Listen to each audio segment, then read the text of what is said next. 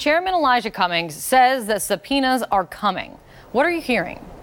Yeah, House Oversight Chairman Elijah Cummings has made this a priority for his committee to investigate the security clearance process at the White House, raising concerns about officials such as Jared Kushner and Ivanka Trump, who apparently had got their security clearance approved, overruled, and pushed through by the president despite concerns within the White House. Now, this whistleblower, who Elijah Cummings calls a whistleblower, Tricia Newbold, does not identify anyone by name according to the memo that Cummings put out today, but says there were 25 individuals that she listed since 2018 who were allowed to get their security clearances despite initial denials by career officials who had raised significant concerns about their backgrounds. Now, according to this memo, it says this: according to Ms. Newbold, these individuals had a wide range of serious disqualifying issues involving foreign influence, conflicts of interest concerning personnel conduct, financial problems, drug use,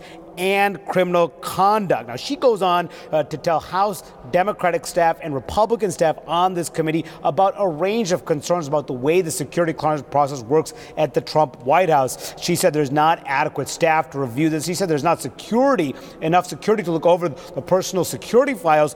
She also says there's, quote, an unusually high number of individuals who get interim security clearances who she said should not. She said these people who got interim security clearances were later deemed unsuitable for access to classified information. Now, on top of this, Kate, she claims that the White House retaliated against her. White House officials have, and she said that she was forced to come forward before this committee. Now, Elijah Cummings says that he does plan to subpoena an individual, Carl Klein, who served as the personal security director at the White House. He plans to do that this week. Now, we have not heard back from Klein or the White House or any of those individuals, but we did hear just back from the top Republican on this committee, Jim Jordan, who calls this a reckless use of whistleblower information, says that Cummings is mischaracterizing Ms. Newbold's what she told the committee, and says these 25 individuals, some of them were, as he says, one was a GSA official who was on the custodial staff. So debate going forward, but clearly the Democrats in the majority, they plan to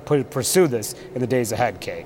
Yeah, regardless, I think, especially when you see that dispute between Cummings and Jordan on there, more information coming out would be better to clear up exactly what's going on here. Great to see you, Manu. Thank you so much. We'll see you in a second. To be clear, the president has the unique power to override any recommendations when it comes to this and grant security clearances to whomever he wants, really. But remember, everyone from the president on down repeatedly claimed that the president, at least, had nothing to do with the clearance process of his daughter, Ivanka Trump, and his son-in-law, Jared Kushner. As a reminder, here's Ivanka Trump just last month to ABC's Abby Huntsman.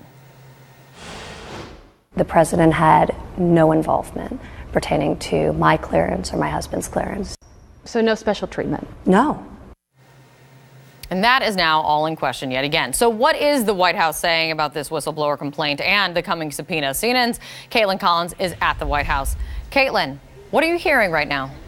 So far, we've gotten nothing from the White House on this request and what this fight is going to look like. And as Manu just laid out, eventually what this could end up with Pat Cipollone, the White House counsel, either being forced to accommodate the request from Capitol Hill, or this is going to end up in a nasty, lengthy court battle. Now, we know, Kate, in the past that Cipollone, the White House counsel, has argued that he believes the president and the executive branch have the exclusive authority to either grant people security clearances or deny them. He does not think that Congress has the authority to get involved in this process in the way that they are trying, and he has recalled these requests essentially intrusive in the past. So it doesn't really shed a lot of light on whether or not he's going to be willing to accommodate with these requests now that Elijah Cummings is in charge and is demanding these documents. Now, we do know that in this letter, Cummings wants to see information related to the security clearances of not only Jared Kushner and Ivanka Trump, but also John Bolton, the National Security Advisor. We've reported that the president got involved in granting Jared Kushner and Ivanka Trump security clearances,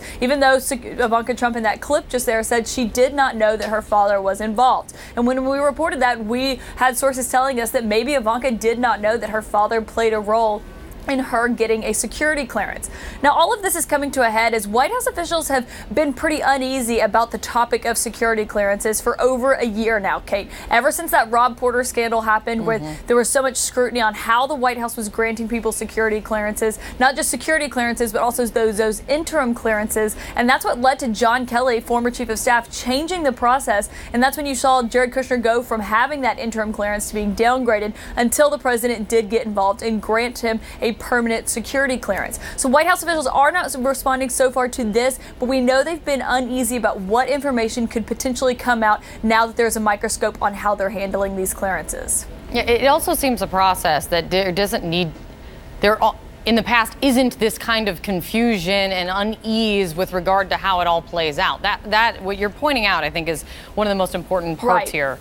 And that's a big part of this. That's a big part of this. There's so much scrutiny on this because they say, yes, the president does have the authority to do this, but because of the situation like with Rob Porter, which has had complete ripple effects on this administration, and that's why with this woman telling Cummings that, yes, the president does have the authority to do this, but the way they did it was irregular, it was often, and there were so many concerns that were never addressed, which is why those career officials had denied these people their clearances in the first place. Yeah. All right, Caitlin, good to see you. Thank you so much. For some more perspective on this, joining me right now is a former senior advisor to the National Security Council during the Obama administration, Samantha Vinograd. It's great to see you, Sam. 25 people, the claim from Tricia Newbold, about 25 people, despite concerns and a range of concerns that were flagged with their initial background checks. 25 people overriding that and giving them security clearance.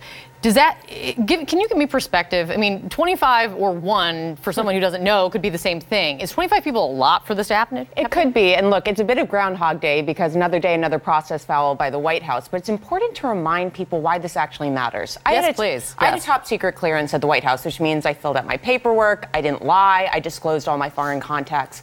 And that meant that experts thought that I could be trusted with classified information, that I wouldn't inappropriately give it to a foreign government or misuse it. The fact that these individuals got security clearances over experts' objections means that there's a chance that foreign governments are inappropriately accessing the intelligence that these White House officials are seeing because these officials either don't know how to responsibly handle it or there's some other malign intent involved whereby they are somehow giving this information over to foreign governments.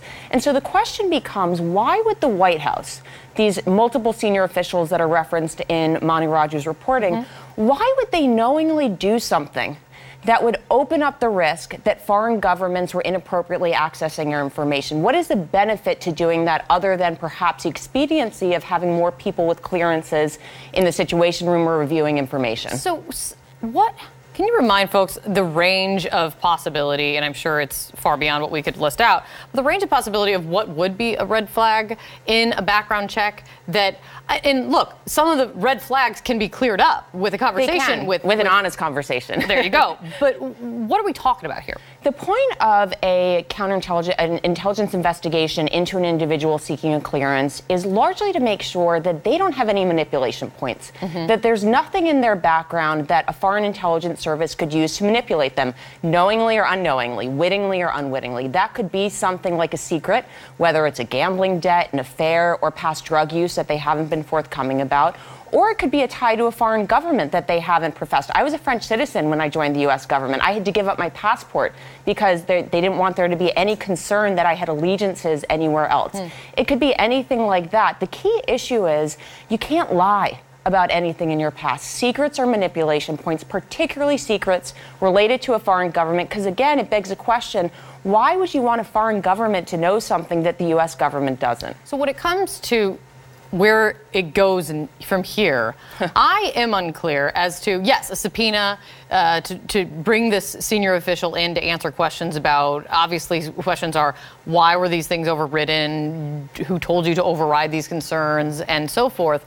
What could happen now? I mean, do you see a universe where when Congress gets involved, some of these 25 people get their security clearance now revoked? I just don't see it. It seems unlikely because the White House has doubled down whenever they feel cornered by Congress. And it's true, the president could give clearances to whomever he wants. We actually don't know if the president was involved in these particular decisions. Great point. There are multiple kind of levels of this. But there are immediate impacts. If I was an intelligence partner of the United States right now, one of the so-called Five Eyes, the countries that we share most closely with, I would be really nervous about sharing intelligence with the White House right now, knowing that U.S. experts didn't think that these individuals could responsibly handle this information. It could degrade our actual intelligence sharing. And for people in the White House who got their clearances because experts thought they should, didn't have these red flags, I wouldn't feel comfortable sitting in the Situation Room and talking about top secret compartmentalized information with people that experts didn't think warranted a clearance. That could really impact the quality of discussion at the White House right now. And directly to your point, you would think that the president wouldn't want that as well.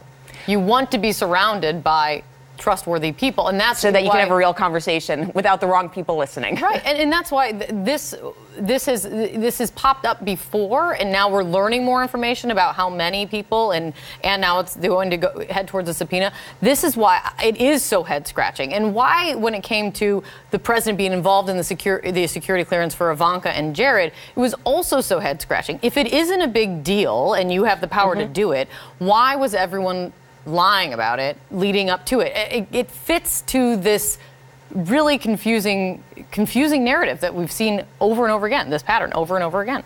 It's great to see you, Sam. Thanks, Thank you so much. I really appreciate it.